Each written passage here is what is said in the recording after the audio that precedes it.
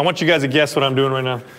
Focusing? Telepathy? I was focusing. Damn it. Because we're going to talk about focus sessions. This is a technique that is unique to our program, MAPS Aesthetic.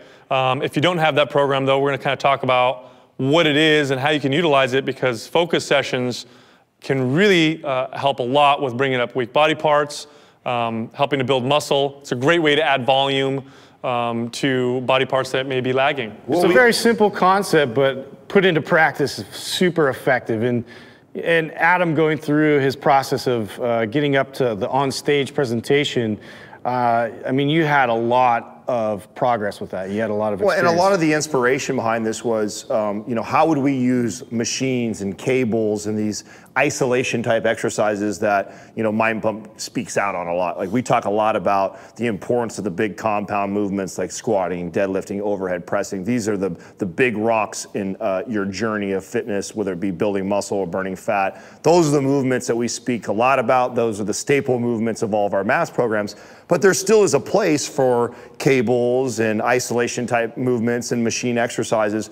And this is how we would utilize them, is through a focus session. So, and how I used it for getting ready for a show is, okay, so I have my MAPS or my main movements that I'm doing in my 3 days of lifting, and then I have areas that I'm trying to work on, lagging body parts. So I've already done my big movements that I should be doing during the week, and then on the days between, I will come in and get these workouts where I'm gonna focus on specific areas that I'm trying to develop or bring up. Right. So, you know, like a good example, like let's say shoulders, you have a weakness in shoulders or they're lagging. Now you do your normal workouts, your normal heavy workouts, and you do your military press, your overhead presses, the heavy exercises, your Arnold presses, your kettlebell presses, the things that work the bulk of the muscle. Let's say you do that on Monday.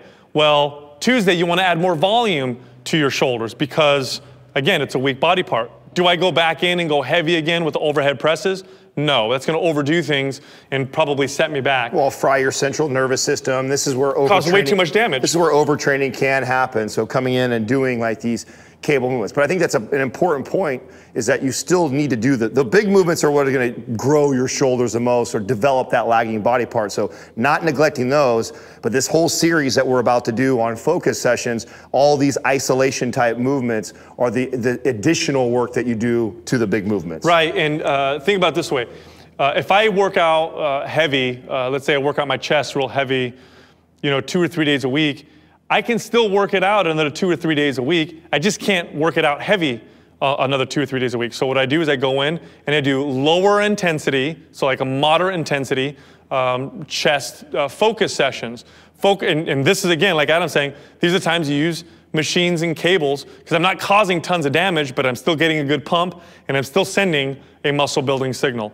Focus sessions, especially for competitors, are money, absolute money. So if you want more detail on how to program the focus sessions into your major lifts and your other programming, this is why we designed MAPS Black or MAPS Aesthetic. So you can find that at mindpumpmedia.com. You guys can reach out and get that if you want more programming. But we're going to do a series of focus sessions for you guys on the channel.